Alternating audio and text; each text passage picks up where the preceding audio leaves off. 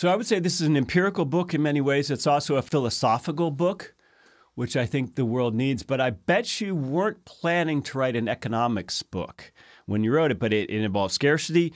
It involves trade-offs and choice within the context of scarcity. And it talks a lot about externalities, including positive externalities, which we sometimes forget about. So did you have in mind at all that this would be an economics book?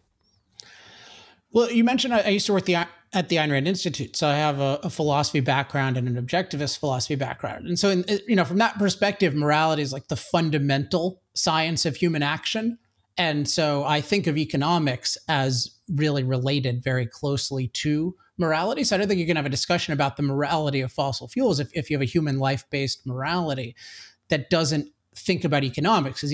So in a sense, I mean, you could argue it's mostly an economic book in the sense of what is the content, right? Because the content is like what's involved in producing and trading energy, and then what are all of the implications for that in terms of human life. And most of those implications you can measure in money, although as you mentioned with externalities, sometimes I think people abuse money and measurement to ignore the benefits of fossil fuels.